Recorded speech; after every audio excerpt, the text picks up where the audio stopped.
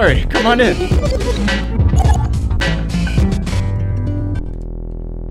Welcome. My name's Jan. I'm going to talk to you about my Wii looping machine that I've built over the past few weeks. The idea behind this looping machine is to be able to manipulate and play around with and make music out of loops that you've made or downloaded off the internet or whatever, without touching your computer as much as possible, just using the Nintendo Wii wireless remote. I'll start with a bass line that comes with that sample pack that comes with the software. Select a new loop. You can see all this happening on the screen.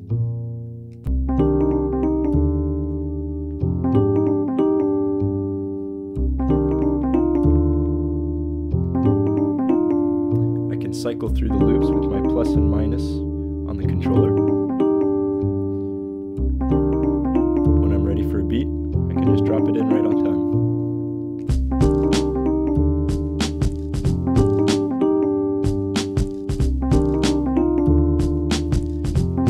Each loop module has its own set of effects that can be manipulated.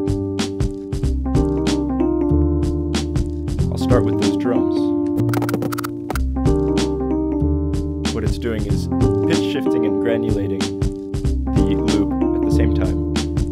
But whenever you let go, it drops right back where it would have been.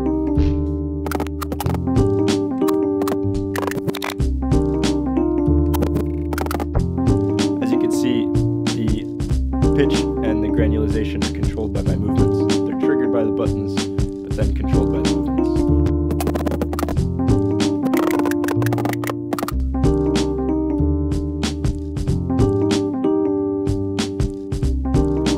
The module at the bass line is loaded into there has a frequency shifter with a little twist to it.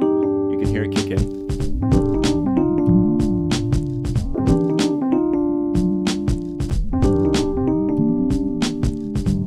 Twist is that I have a little locking system, so that when you hit the B button, it'll stick on whatever frequency is there.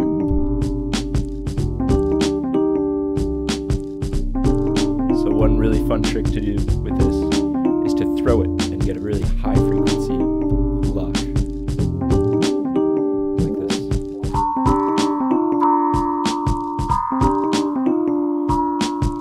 The module that the keyboard is loaded into has a delay and a filter, and the delay has a crazinate function, which you'll hear in a minute. There's the delay. And if you shake the controller a bit, it crazinates the file.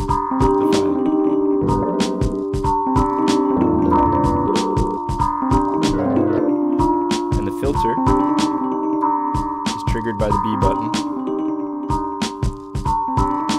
and controlled by your positioning.